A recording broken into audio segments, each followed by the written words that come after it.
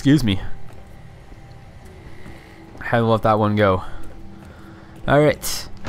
Repcon Research Labs. We're going to tell Bright the good news. And maybe we can finally talk to him about that Chris guy.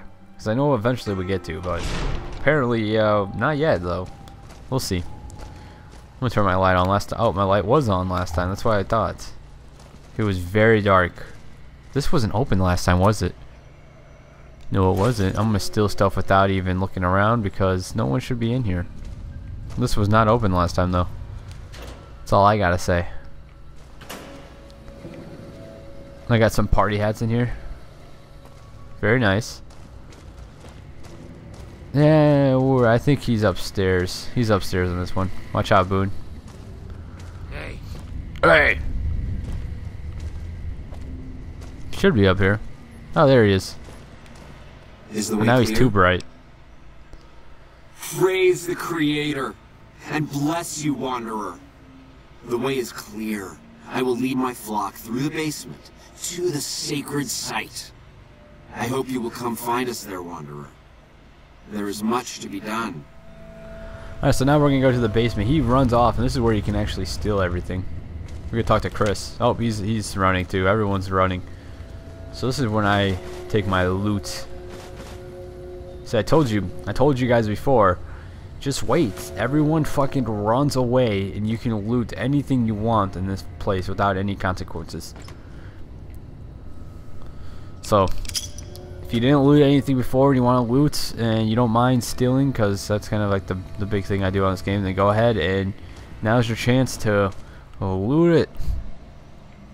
You got some mentats right there. Make sure you grab those. Yeah, some scrap metal, some other shit. I never pick up scrap metal. I know a couple people have told me you should pick up this and that and all this stuff to make this, and I'm just not even gonna worry about that because I'm never gonna use it. I don't think. I think it was like to make weapon repair kits or something. But I usually repair weapons with weapons and armor with armor. So that's kind of how I roll in this game. We're gonna drop down, and that did not hurt me at all. It's hard to tell on this game. Like, I'm not this game in particular, but I've been, like I said in previous commentaries, I've been playing a few games, all different game dynamics and shit. So like in physics, so like when I fall off some buildings and other games I live, but then I'm like I can't remember if I can live if I fall off here on this game, stuff like that. So I'm just oh, look at this. Hey. Alright. Alright. So I'm just a little bit iffy about this whole situation.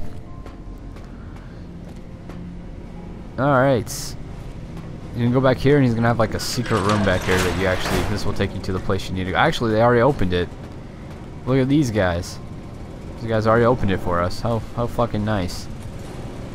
A bunch of junk. I'm not even gonna go around looting through all that.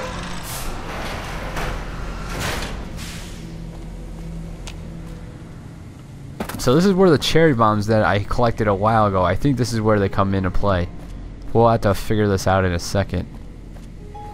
Hopefully, I know there's a lot of shit that you need to do, like your science needs to be high and stuff, and hopefully everything's high enough for me to do what I want to do. We'll have to see. Hopefully we got magazines if we don't, so we'll figure this out in a second. Alright, right. I waited to speak with you one last time before I descended to the launch pad, Wanderer. I want you to know that we will remember for all eternity how you delivered us to the threshold of the great journey. Our preparations are nearly complete, but the rockets that will carry us to salvation are yet missing vital components. If you would still help us, Wanderer, speak to Chris. He can tell you what is missing. There is no way that we can thank you enough, Wanderer. Your arrival here was a blessing. We will remember you always. Yes, the rockets will convey us to our promised land in the far beyond. Vision upon vision has confirmed it. I understand your concerns, friend, and I thank you for voicing them. but the Creator's will for us has been made manifest. After all that you have done for us, I suppose you deserve to know everything. When Chris came to us, we tried to convince him that he was human. But this only angered him. He seemed lost. We decided to let him stay with us for a few days, over the course of which we learned that his technical skills far surpassed our own. It became clear that the Creator had sent him to us, to ensure the success of the great journey. Equally clear was that Chris should labor in blessed ignorance of his humanity, and his inability to make the journey himself. It is no coincidence that two humans have been vital to the success of the great journey. It is my belief that the Creator sent you and Chris to expiate the sins of your kind against mine. You are redeemers both. Such is the Creator's will. Vision upon vision has shown me that were Chris to accompany us, he would die in minutes. The radiation around the launch pad alone would kill Chris in minutes. The radioactivity of the far beyond is much stronger.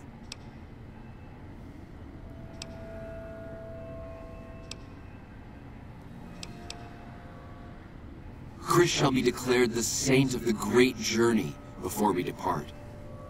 I hope this will ease his sadness. There is no way that we can thank you enough, Wanderer. Your arrival here was a blessing. We will remember you always. Alright, so now we go talk to Chris, which, where the hell is Chris? Is right there. Make sure you grab this. The helmet, at least. I don't think you need the spacesuit. I take it anyways. The helmet, oh, I want the Mentats before I do anything. And the stim pack and the medics. Make sure there's nothing else in here. We got like an escape hatch to something that we can't use. So we can I like to use this helmet, I think. Let me look at it real fast. What? I thought I used to use it. Huh, did they update this? I swear it has some kind of special thing. Maybe it was just the value was really high. Maybe that's why it was so special about it. I thought it was something really good. I had like I used to wear it over my first recon Barrett. Or beret, sorry. I gotta stop saying Barrett. Beret. I've done that in the past, and whatever, I guess. Guess we don't have to worry about that. Let's go ahead and talk to Chris. Hey, Jason says that I am to cooperate with you on the final tasks necessary to launch the Great Journey. I'm the Phlox resident engineer. I've always been good with machines. Jason says the Great Journey would have been impossible without me. Of course, my skills aren't much use unless I have the right materials. That's where you come in. When I joined the flock, Jason made it clear that he wanted me to supervise the repairs, not do them myself. It would be a waste of my gifts to work on just one system at a time. From up here, I've been able to supervise the entire project. I thought we were past all that, Smoothskin. But you just can't resist the chance to mess with me. Typical human. I was human once, you know. Grew up in Vault 34, northeast of here. Nice upbringing if you like assault rifles and target practice. But oh, you prefer machines that don't shoot people? Not so nice then. Who should maintain the Vault's reactor? Hauser? Mitchell? No. Make it Haversam. He likes machines. Haversam won't mind getting irradiated. Haversam won't mind mutating. He's already ugly as it is. Haversam won't mind when his hair starts falling out after a few years. There's no connection, Haversam. You're neurotic. Bald. You call this bald, Smoothskin? I'm a monster. A monster! Alright, so I guess we don't have enough speech to say this to him yet, so we'll go ahead and see what else we can do. Obviously. It's taken months, but I've nearly got them in working order. Soon they'll take us to the far beyond. I was skeptical at first, of course, being a man of science. But Jason is certain, and I believe in Jason.